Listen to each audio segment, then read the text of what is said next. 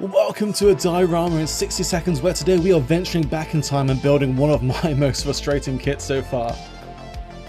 So let's stick the tracks and build the tank and turn that turret. Now we're going to cut that foam with enough fumes to put burn pits out of action, which leads us to play time. All you have to do is pet that play.